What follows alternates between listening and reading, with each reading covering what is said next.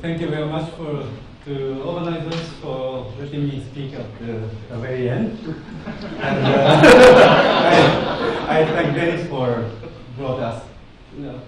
bringing us here together. And so I'm going to talk about the renormalization and the Teichmüller theory. This is the title I gave before I came here, but probably I'll be shifted to parabolic renormalization. So, well, before I start, I want, let me see, it doesn't work.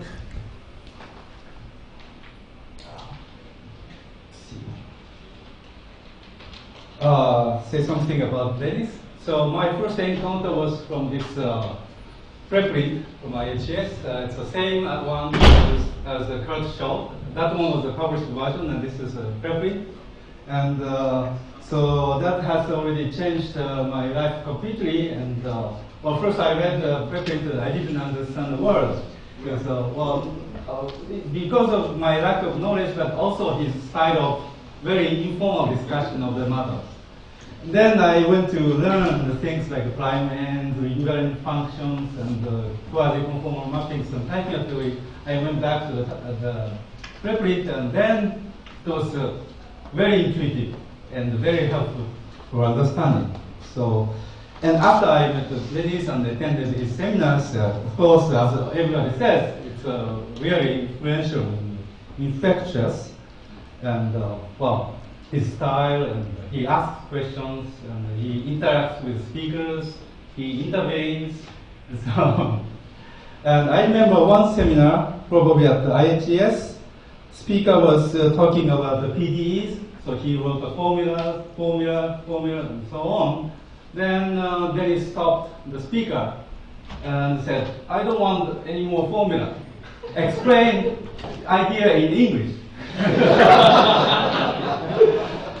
So, well, probably, I hope Dennis can explain what he's doing now in English without using algebra.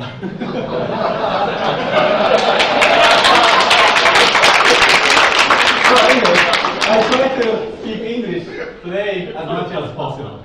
Okay? Well, one example of Dennis' expression of mathematics is, well, this is a good example, the K-base distortion theorem, which is often used in dynamics from a long time ago. The official version of the theorem looks like this. So when you have a holomorphic injective functions, you have a bound on derivatives of this formula, and the Dennis version is this. So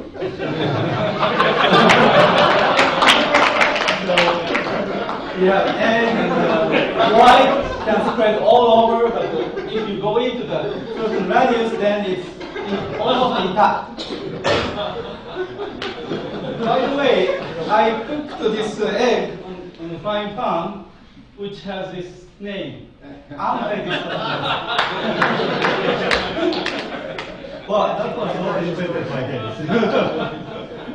Okay, so as Mitsuhiro mentioned in his talk, Dennis gave ICM talk in 1986, and he laid out the program using the Teichmüller theory to deal with the renormalization theory for Feigenbaum type maps. And the crucial point is the use of Teichmüller metric so that they contract in a natural way. Okay? So basically, you have this situation like this, and on the stable manifold, you want that everything contracts, and whenever you start from 2 points here, they are attracted to a fixed point. So in fact, the distance should go to 0 if you measure in the right distance. Okay? And well, when you don't know much about the maps, well, if you can differentiate and so on, then you can do a lot of things, but it's very, well, in a sense, a complicated construction for the renormalization operator. So one way to get the contraction is this Schwarz-Pick lemma from complex analysis. That whenever you have a holomorphic mapping, then it doesn't expand the distance. And well, this Teichmüller space version is Poincare distance. Yes, this is the Poincare distance of D. And this is the version for Teichmüller space of Riemann surfaces. Then whenever you have a holomorphic mapping, then it doesn't expand the distance. So probably I should say it in English, non-expanding. And this one says it's a Kobayashi metric. Teichmüller metric is Kobayashi metric. Okay, so the overall plan of Dennis was to start with real bound on real line, then you go to the complex bound on complex plane, as Misha and Jeremy described. You have a small domain going to the larger domain, and you need to give an estimate of the modulus of this annulus. So for the sequence of renormalization, you want to have something like this with a fixed number m, a positive number. Okay. And then once you establish this, then you go into this scheme to get, well, a little bit more than this, and you want to have a factor less than 1. And what he did was, well, it was not the situation you can apply immediately this situation, but he simulates this situation by introducing the Teichmüller space for Riemann surface lamination. Okay. And well, there's a long story, but today I want to discuss a little bit about another way of using this Teichmüller theory to get the contraction on some stable manifold, but in another context. Okay, so in this talk, I'm going to talk about the so-called parabolic renormalization or near parabolic renormalization. And well, this is a basic tool when you study the bifurcation of parabolic pixel points, and in particular, if you want to talk about the linearization of those irrational indifferent pixel points. So this is what we of course did already. And then you can talk about the Ziegler disk and its boundary, or Kramer point, which means it's a fixed point, irrationally indifferent fixed point, which is not linearizable. And then it's known that the dynamics near such a fixed point is very complicated. There are sets called hedgehogs, defined by Perez-Markov. So this will be the tool to study those things. And hopefully this may give some insight into satellite renormalizations, which is resisting this kind of standard theory of renormalization. Okay. Well, this is not yet done, but there are similarities going into irrationally different direction and satellite direction. Okay, so what I'm going to talk about is a priori bound in this setting and the renormalization horseshoe picture. Okay, so there's a big difference between this setting and the polynomial-like renormalization setting, which Mr. Lubitsch and Jeremy Kahn talked about. So for polynomial renormalization, you won't have this situation. Okay, and in particular, well, yesterday Jeremy cried for space, more spaces, but in my setting, the space will not be given. Okay. So not enough space. So you have to think about the different space. And that's the big difference in the theory. And I'll talk about what kind of a priori bound you should look for, and how you can get this renormalization posture, in particular this contracting idea using Teichmüller theory. So use Teichmüller theory to get the contraction. In fact, I'm going to use, in a sense, ready-made Teichmüller space. You don't have to invent a new Teichmüller space, but I'm going to use the Teichmüller space of puncture disk with all boundary map. So it's infinite dimensional, but it's a nice object. Separable? Sorry? Separable or inseparable? It should be separable, yeah.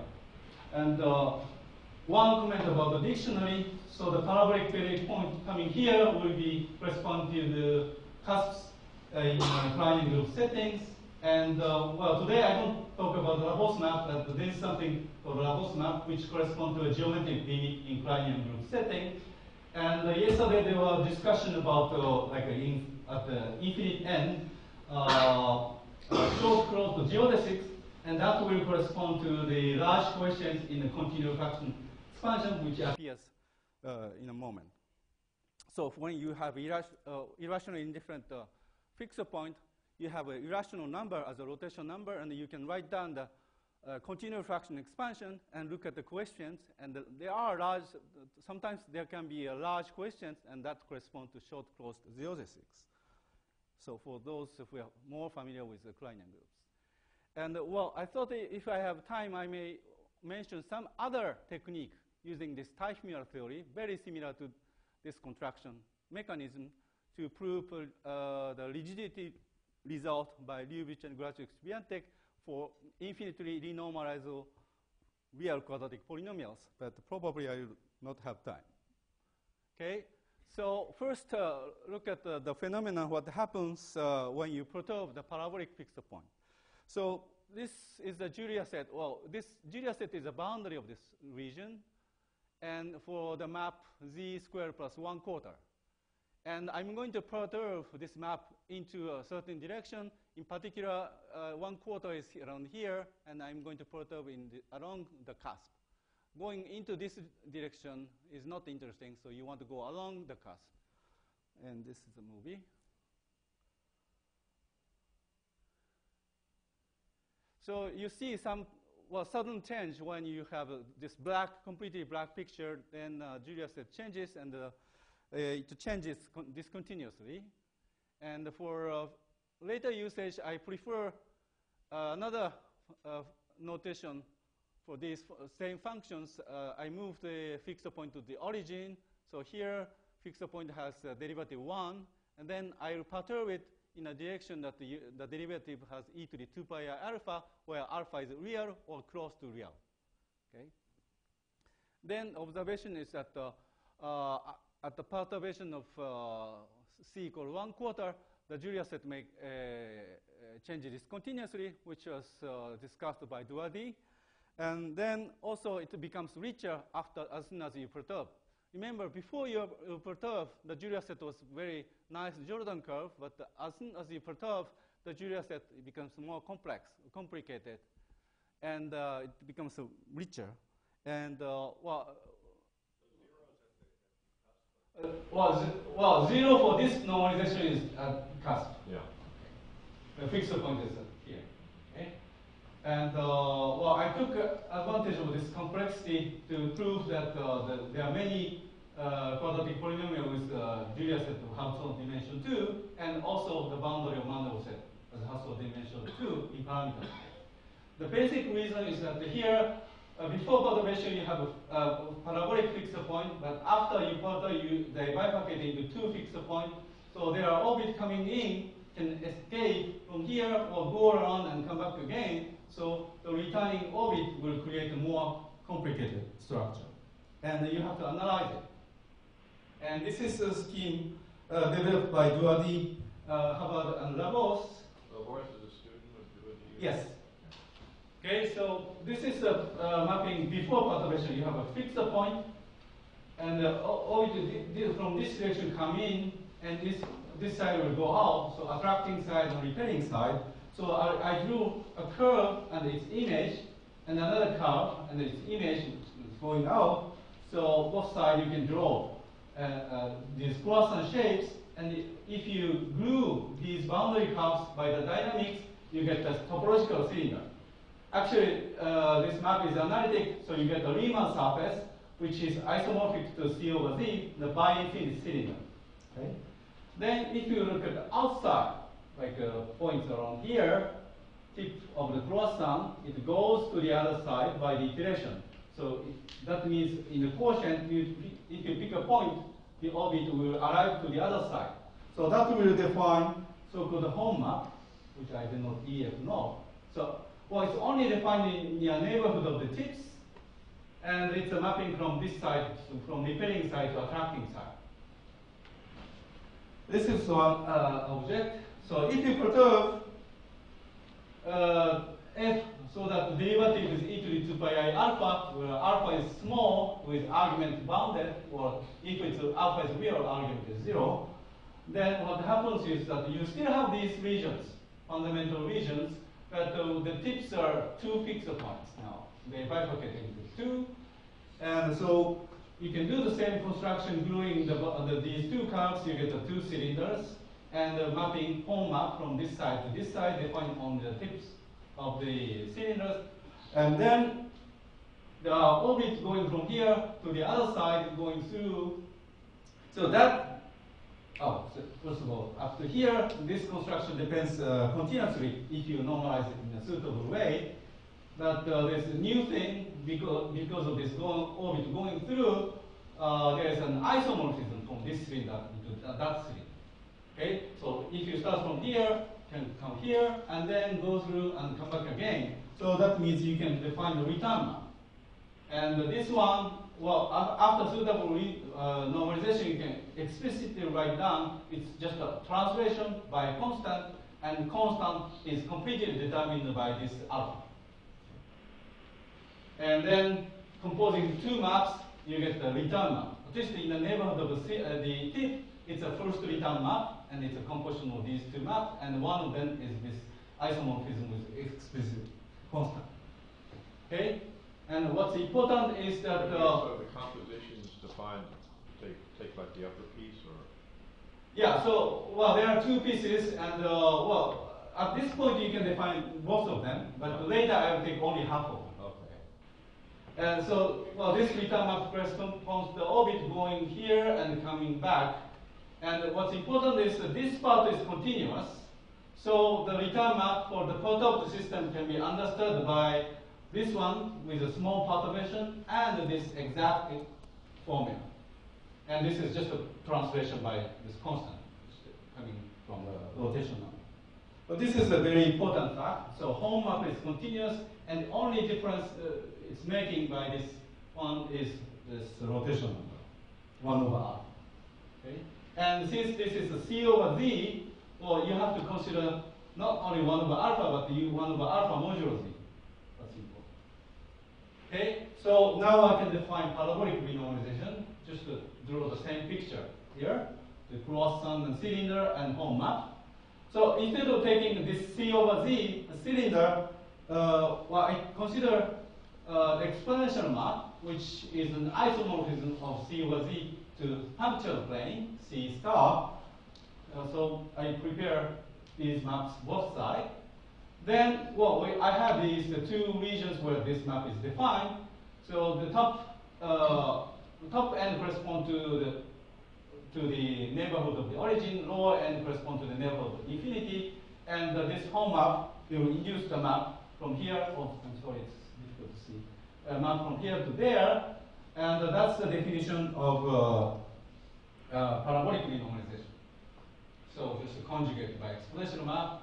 But well, the choice of this cylinder, you have one parameter to adjust because well, you can move by the translation by some constant. So you normalize some way, and you adjust this parabolic renormalizations in a way that you have derivative 1 at the origin. So it extends to the origin as a holomorphic map, and you can adjust the normalization in a way that the map has a derivative 1. So again, this is a parabolic fixed point. Okay, so this is the normalization. Well, in terms of home map, it looks like this. Okay, so next it's a near parabolic renormalization. So you had almost same picture, and it had two cylinders, but now we have identification. So I only need half of them, and then you take exponential again. This is a near parabolic renormalization. So when the perturbation is small in the right direction for rotation number alpha, this is always defined. And well, this induces a return map in the punctual plane. And well, this time there isn't much choice for normalization, only one linear change of coordinate for this one. So the derivative is completely determined by the original derivative of f at the fixed point. So, well, I say this, the origin is here, and there's another fixed point, but the derivative at the origin is e to the 2 pi I alpha. Okay? Then you can write down the derivative this way, where this beta will be minus 1 over alpha. This corresponds to the fact that this chi was z goes to z minus 1 over alpha, and since you take exponential, you get this phi. Okay? Well, you can express in this way, alpha equals integer minus beta. So this gives you already a flavor of continuous fraction expansion. So in Mr. Jankowski's talk, he defined the same, or more or less same direction, and the combinatorics or rotation number have this Gauss map, and this is the reason that you have this Gauss map for governing combinatorics. And if you continue, you get a continuous fraction. And as I mentioned before, by the continuity of home map, so if you want to know the return map, basically what you want to know is the parabolic renormalization before the perturbation, and then after perturbation you will have to know the rotation number, but the perturbed map, the near parabolic renormalization almost look like this.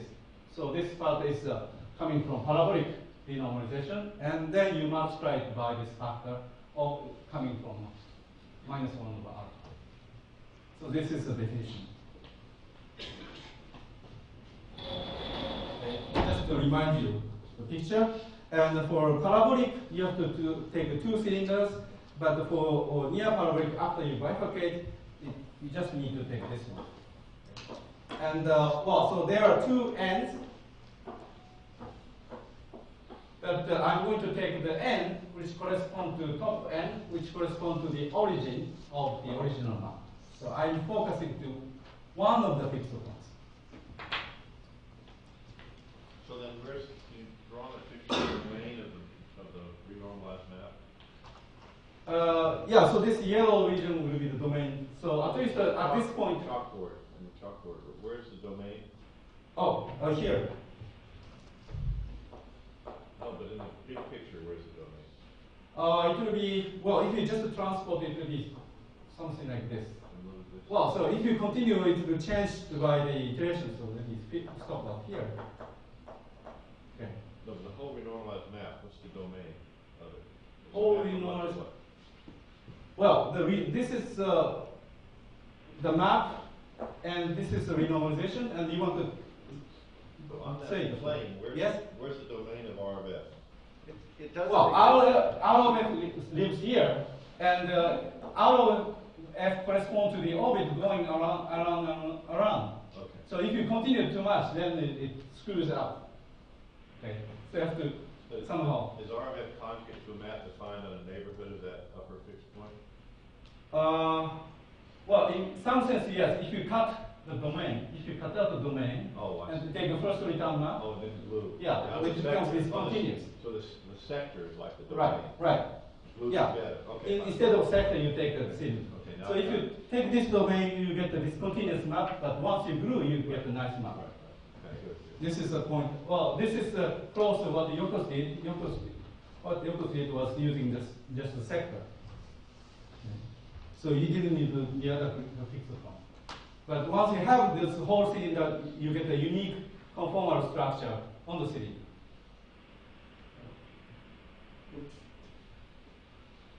Okay, so let me just define the space of rotation numbers.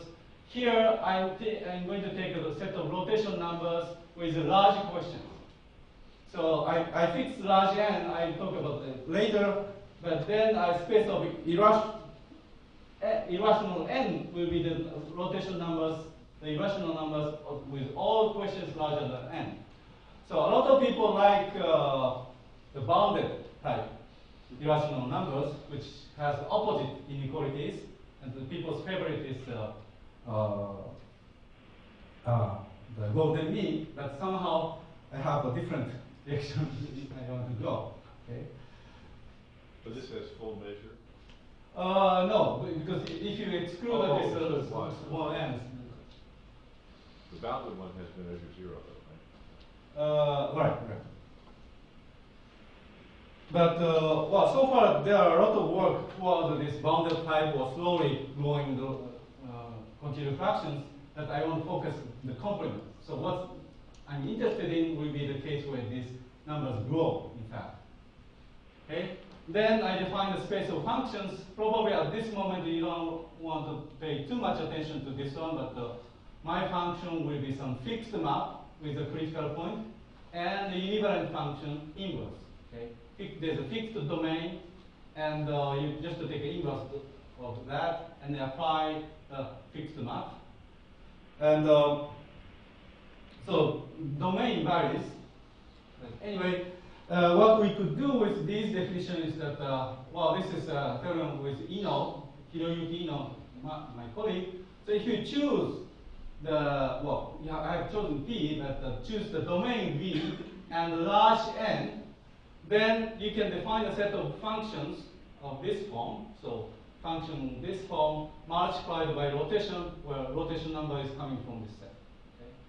Then you can define the near parabolic renormalization this way, this is invariant under near parabolic renormalization. First, it's defined, so there are those fundamental domains and cylinders, and after you define it this way, it belongs to this set again. And the quadratic polynomial itself doesn't belong to this set, but once you renormalize it, it belongs to this set. Okay? And furthermore, so this is the a priori bound part, so somehow this is a nice class of maps, and you define that it's invariant. Then after that, you get the hyperbolicity. So, here there are two directions, alpha direction and the F directions. So alpha direction, you act as a Gauss map for continued fraction, so it's expanding. And then the other direction, F, in this direction, the renormalization is contracting, uniformly contracting. So the picture will be like this. So alpha direction is this way, and F1 direction is this way. So expand this way and contract in the codimensional one direction. So this is a statement. So before talking about proof, let me say something about applications. The first one was differentiator. Well, they used three different kinds of renormalizations, Yoko's and McMullen and mine, and they showed that there is a quadratic Julia set with positive A. Okay, and they can show it for different types, but we're using a similar techniques. And another application is if you take the mapping from this family, or maybe quadratic polynomial, and suppose you have Ziegler disk. It's linearizable at the origin, so it's known that you need a Bruno condition. Then you have a Ziegler disk, or the domain of linearization. I can show that the boundary of Ziegler disk is always the Jordan curve. And in this condition. So, sorry, I forgot. Alpha must be in this irrational alpha, n. So the question should be greater than or equal to n. Okay. Here. Today I asked if it was a rectifiable curve, and they said no. Today I'll ask, is it a quasi-circle? Well, probably it depends on the rotation numbers. And so Brook shelter showed in a different setting that there are smooth boundaries. So they can show the existence of rotation number so that there's no critical point on the boundary and the boundary is smooth. But here, under the condition of this rotation number, or any case you have a Jordan curve boundary for zero. And another case is non-linearizable, so it's a Kramer point, fixed point. Then you can find some invariant set containing the zero and critical point, and the mapping is homeomorphism, and it consists of arcs, continuous arcs, ending at the origin. And if you take the two such maps with the same rotation number, then it's rigid in the sense that you can have a QC conjugacy on this invariant set, and it can be asymptotically conformal toward the critical order. So the invariant set should look like this. This is a picture of Perez Marco when he defined the hedgehog, and well, this confirms that it consists of these arcs. So let me go to the proof of this a priori bound. So the claim was that first this space of function was invariant under the near parabolic renormalization. But actually, I first worked on parabolic renormalization, so before perturbation. Okay?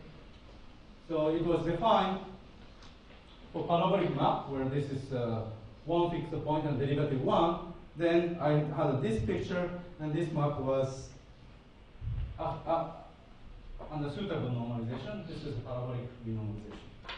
So this is the case where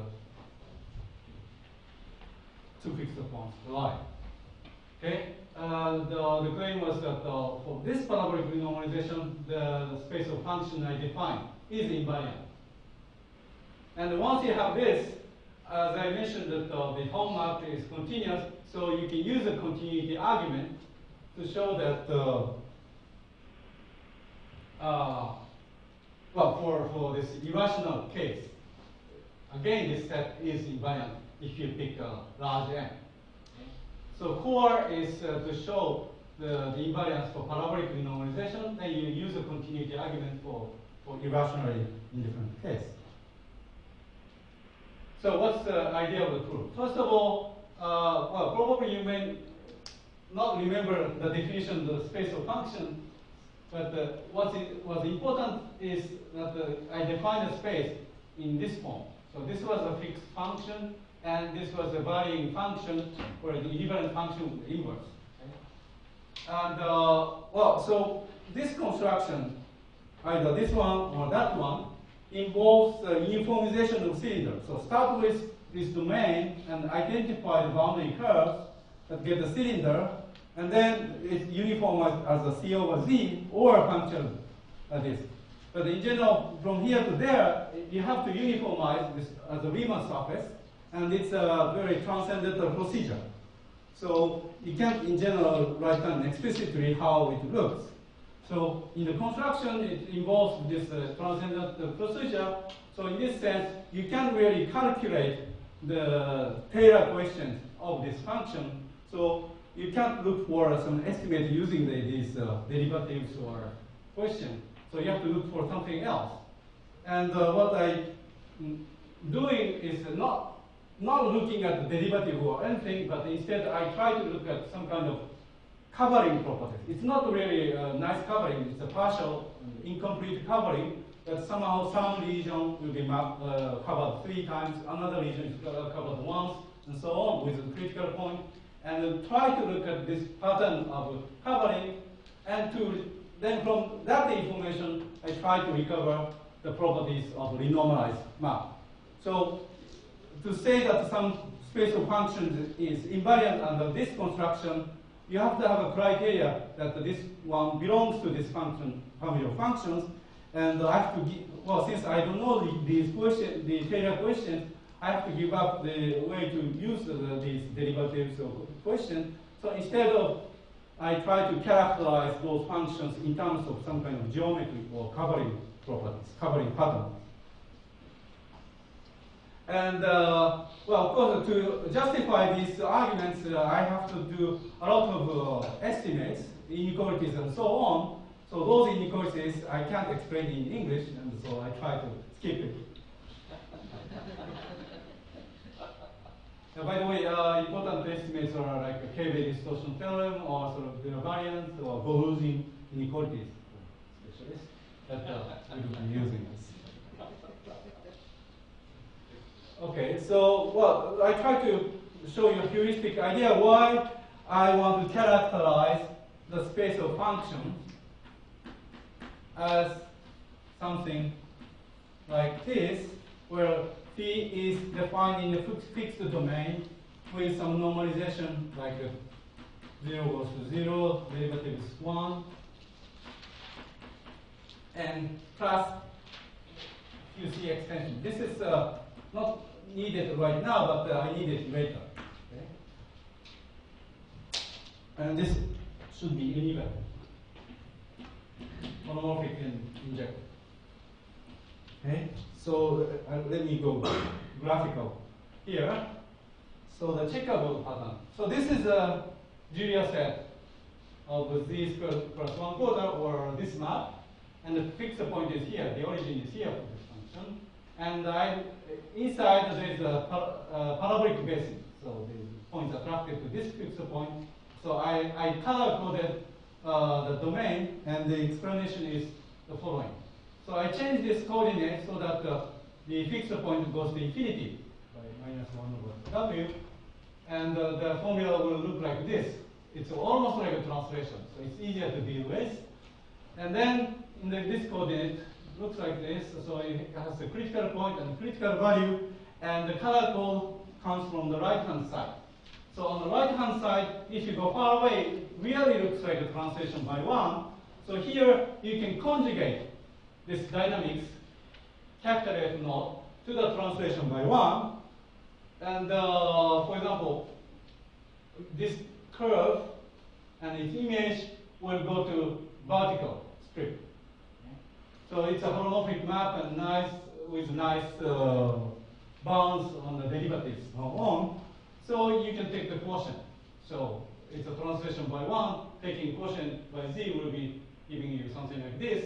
So I mark this pattern so that this critical value will correspond to this the cross point here and some point on the cylinder.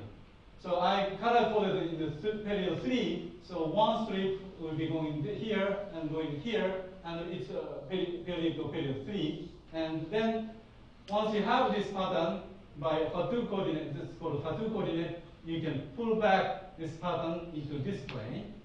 So one strip will be coming like this, and try to keep pulling back by the dynamics into further inverse images. Here you have a critical value.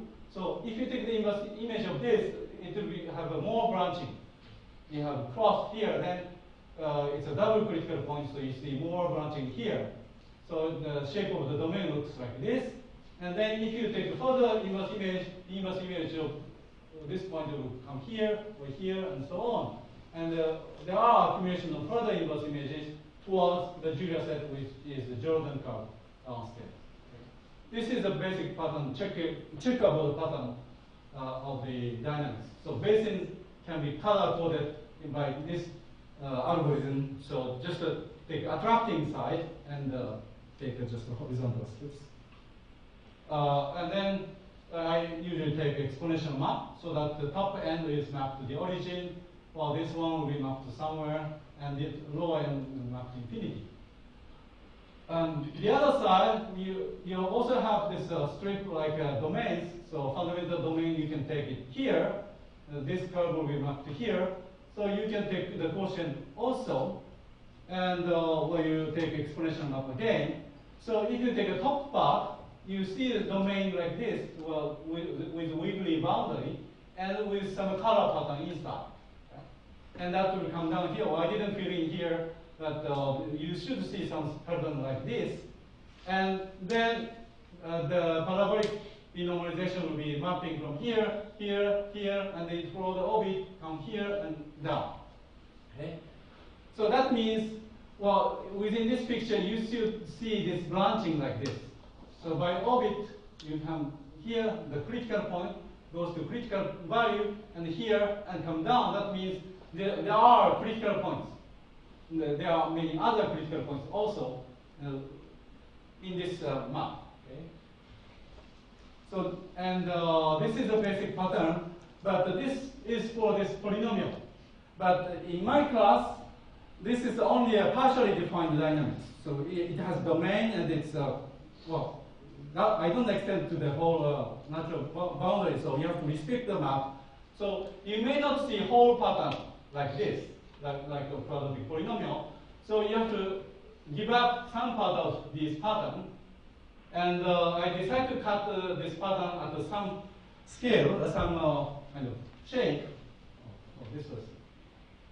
And then the next picture is not whole picture of this, but the part of this picture. So since the dynamics I have is only partially defined, I cannot guarantee that you see the same picture, completely same picture as before. So what I try to see is only part of this pattern. But you can still do the same, attracting side and repelling side. So you see only part of the picture here now, and then take exponential map.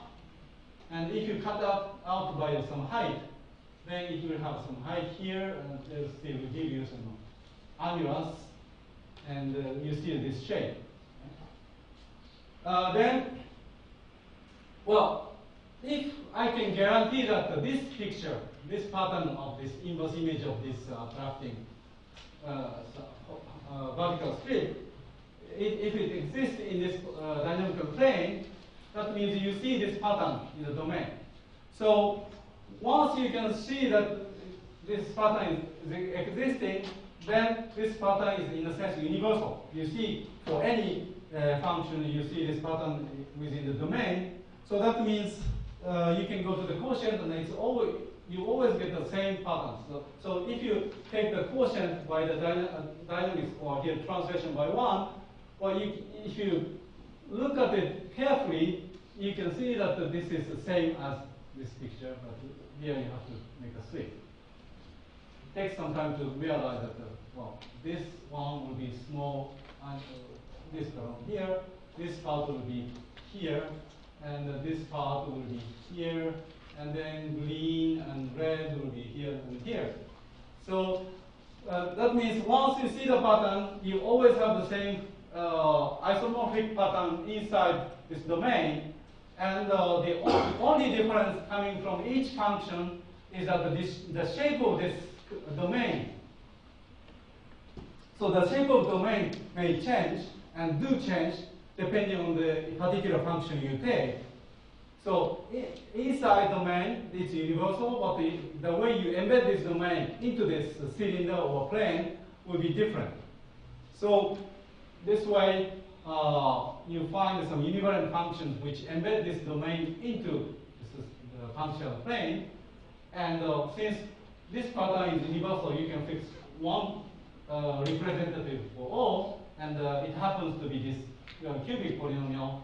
And then the parabolic renormalization has this representation. So it's this map is a P inverse composed with P. Okay? And well, you take in fact a slightly smaller domain here. It's a technical thing. This is a definition of parabolic renormalization. And in fact, this is the way I define the region and the P and the P. So, well, if you believe me, this is almost the definition of this class of functions. Okay, so this is the way I detect that renormalized map is in certain class.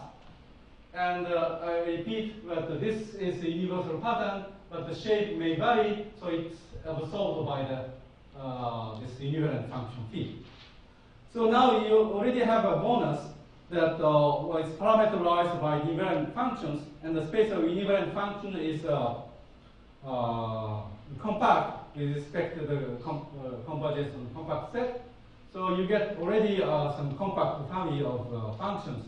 So instead of taking this polynomial-like map, I take this type of representation, and the compactness comes from here.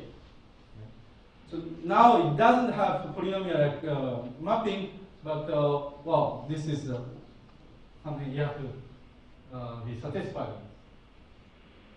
So let me go to the proof of contraction. So I have now this family. So as I mentioned, I showed you this picture, but I didn't say where to start. So once you have this map, you have to show that the picture we saw is present in dynamical plane.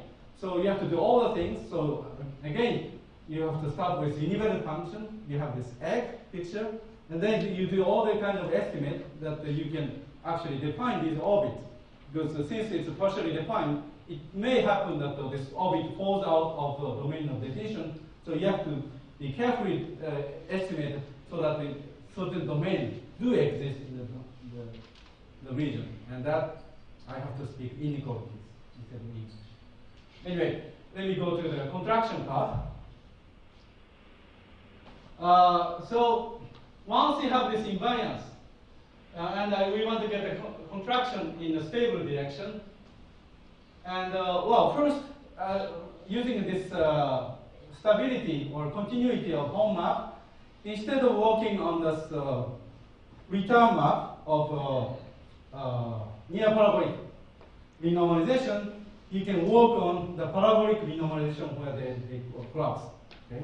So you show the contraction for this one, and in the same way you can show the contraction for stable direction of this one. So just for simplicity, let me talk about the parabolic case. So now I have a space like this, and the operator from F1 to itself, and let's recall the definition of R0. So start with a map like this, and then take fundamental regions, Gaussian cylinders, uniformization, and first return map, and take exponential map, and you got the result. Okay? now you all remember. But we can't even compute, if you construct this way, you can't even compute these derivatives and so on, Taylor questions and so on. So don't recall the definitions. Just remember beginning and the end. And the intermediate thing is just black box. Okay? But just remember that F1 has this form. Okay? So it's important that this one is fixed, representing a universal pattern inside the domain. And the this one is the invariant function representing the shape of the domain. And this is in the varying factor. Okay? And then there was a construction, black box construction starting from one map. You create a renormalized map, which has the same representation. But in fact, through the construction, you can show that this extends slightly larger domain. So here, phi is defined in a fixed domain, but the B prime will be a slightly larger domain. Okay? And well, by the construction, it's easy to see that this new C will extend to the larger domain conformally. That's a slight bonus. And well, construction is holomorphic in the sense that if you take the holomorphic family of phi, you get the holomorphic family of C. That's what you need to remember. Okay? Intermediate step is no more necessary. Okay? So domain of definition for phi was B, and it had the extension, after renormalization, it had the extension to larger domain B prime. So let me denote the complement by W and W prime. Okay? So W prime is strictly smaller than this. It's a punctual plane, so infinity is a puncture. And well, I defined a Teichmüller space for this W. So well, P was defined in B, but I now am interested in the complement. And remember, I had a condition that the phi extend to C as a QC mapping. So you take the QC. Suppose you have a QC extension. So the Teichmüller space here, you can represent as a space of Beltrami differentials. And it's a quotient space where equivalence relation is given by somehow giving the same boundary values for QC map. So if two maps give you the same boundary values, so for example, mapping to the disk, then you identify it. Then the Teichmüller metric on this space can be defined as a Finsler metric, the infinitesimal metric, integrating this infinitesimal metric. And the infinitesimal metric can be given by pairing with the holomorphic quadratic differential. So integrable quadratic holomorphic differentials. And well, here we normalize the mass equals 1 and pair mu with this q and take a supremum. I have to take the real part. The real part of integral. Okay? This is the infinitesimal definition of the metric. Then I have this space of functions, and I'm going to identify the functions here with a point in Teichmüller space. It goes this way, so it has a phi in the definition, which is univariant with a QC extension to the complement. So just to take the QC extension in the complement and take the Beltrami differential in the complement. So you completely forget about what's happening in B, but you only remember what's happening in W, and that defines the well-defined point in the Teichmüller space. So this gives you one-to-one correspondence between the space F1 and the Teichmüller space. So now we have this near parabolic or parabolic renormalization going P inverse to P C inverse, and we know that this is going to F1. So by this correspondence, you got the corresponding elements. But in fact, well, this one I said that I have a slightly larger extension, conformal extension to the larger domain. So that means if you try to extend this to a QC, well, near boundary, you already have a conformal map, and outside this larger domain, you have to extend to the QC. So maybe I should your picture. So if you put the infinity in the middle, W will be like this, and W prime will be something like this. So B will be outside. So for this one, you have a conformal extension up to here, then you extend QC inside. So you can factor this parabolic renormalization into 2, mapping Teichmüller space of W into Teichmüller space of W prime, which is this region. Then from here, if you have Beltrami differential, you extend to the Beltrami differential of W as a 0 Beltrami differential outside. Okay? So that's what I call C. So we have two things. But here, we know that this construction is holomorphic. So whenever you have a holomorphic mapping between Teichmüller space, it is not expanding by Gardiner theorem. So what's remaining is that you want to show this part is uniformly contracting. Then altogether, this is non-expanding contracting. Altogether, it will be uniformly contracting. You get the contraction, which was what we want. Okay. So just the argument for this contraction. It's very easy. So remember what was needed was you have the smaller domain W prime and the larger domain W, and the mapping C was defined by just taking a Beltrami differential in smaller domain W prime. You extend to the larger domain where putting 0 in the complement. Okay? This is a well-defined map on Teichmüller space, and the claim is that this is a contraction. But in fact, you can express the derivative of this map C in terms of infinitesimal Teichmüller metric. In fact, well, from the definition of Teichmüller metric, it's obvious that you have to calculate this ratio. That means, well, you just calculate the domain corresponding to mu, then take the quadratic holomorphic quadratic differential defined in this domain, and then, well, in the annulus in between, you will be having a 0. So in the image, you're only looking at integral of Q in this smaller domain, and in the denominator, you have integral over larger domain. Okay? So this is the norm for full domain, and well, the mu you get will be 0 in this domain, so you only need to pair within this domain, and the maximal positive value will be this absolute value. Okay? So you just need to estimate this ratio, okay? And claim that this is can be estimated by a number less than 1. More explicitly, so this difference is an annulus. So this ratio is bounded by exponential e minus 2 pi times modulus of this annulus.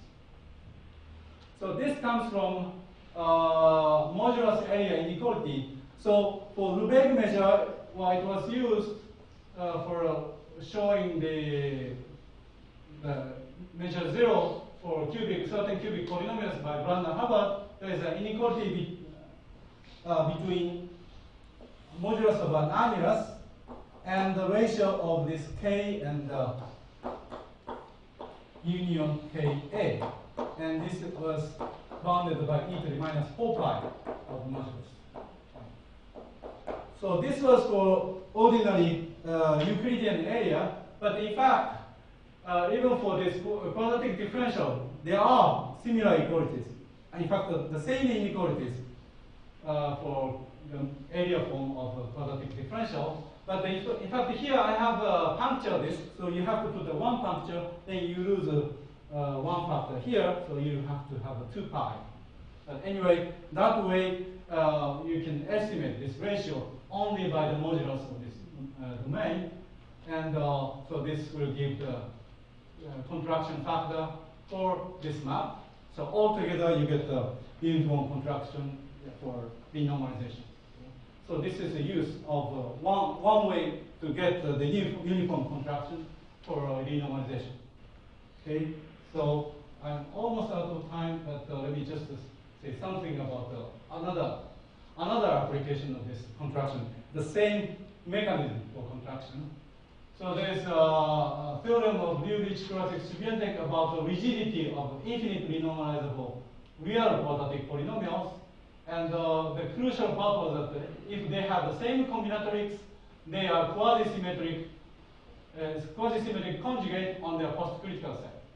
And once you have that, there are standard arguments to conclude that they are the same. And after that, it concludes that hyperbolic parameters are dense among real quadratic polynomials.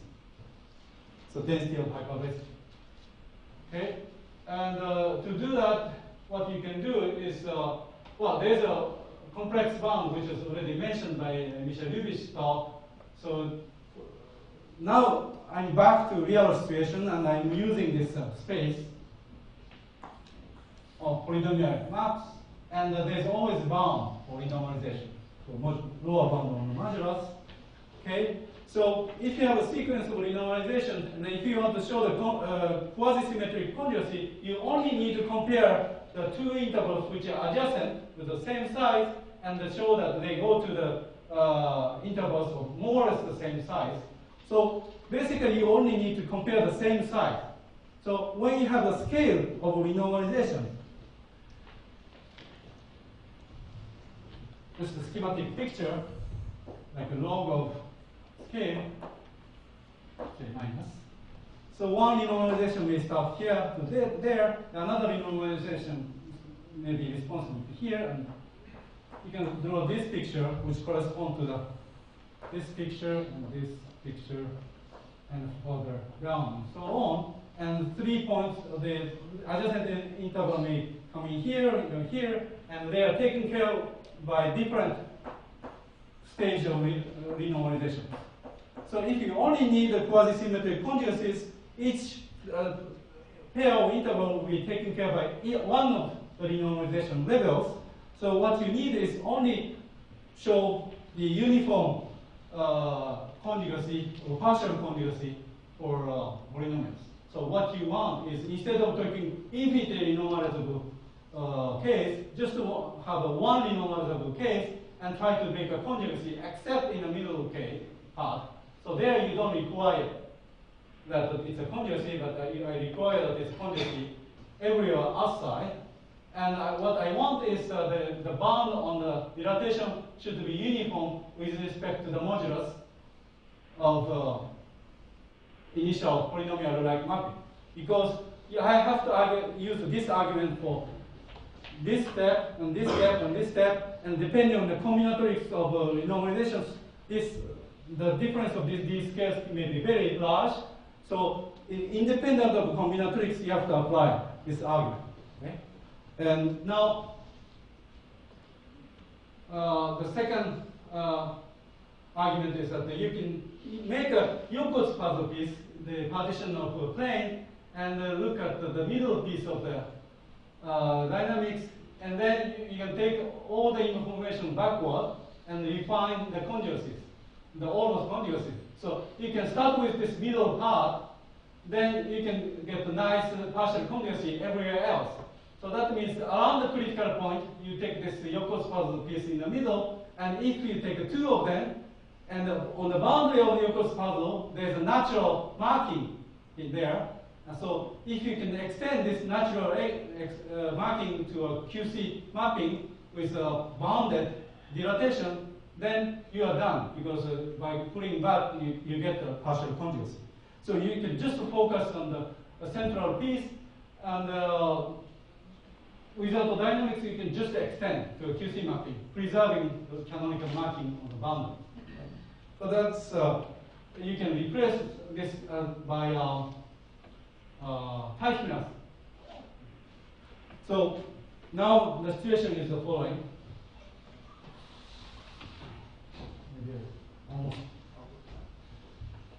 So usually these p's around the critical point looks very bad.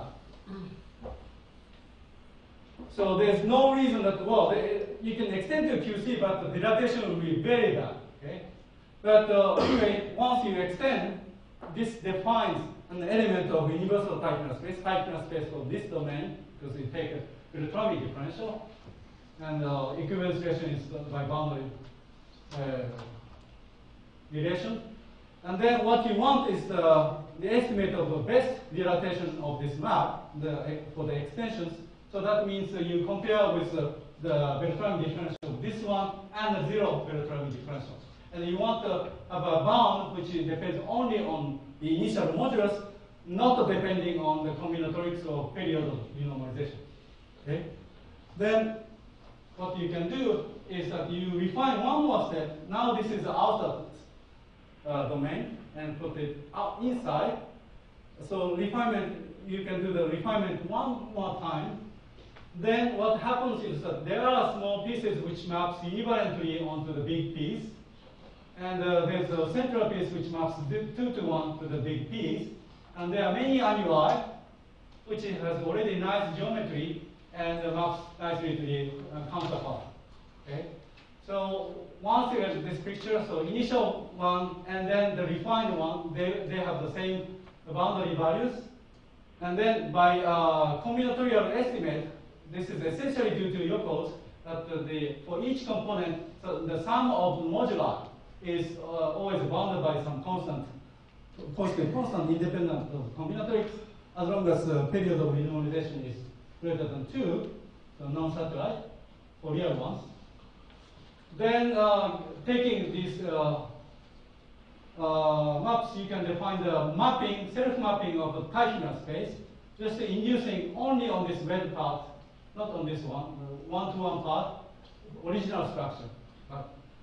Then what you can conclude is that since initial two maps have the same boundary value, you have a fixed point for this map. And since you have enough modulus between this bad one and a boundary, the distance between 0 and its image is also uniformly bounded. Well, of course, if you extend naively here, the dilatation will get worse, in fact. But anyway, you get the uniform estimate because you have enough space to adjust. And next thing is using the same inequality as I used for this modulus area inequality, you have a uniform contraction. So you have all three elements, and what you want to estimate was the distance between this fixed point, also this is a fixed point, and the zero renormalized differential.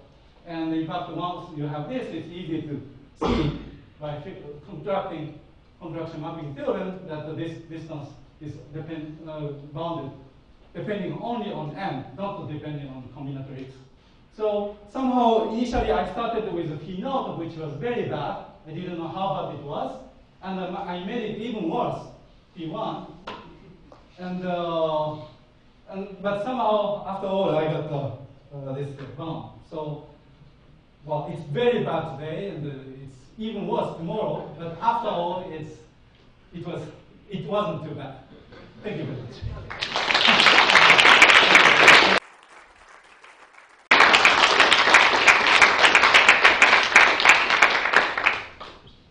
So is Misha here? Because he said he wanted 5.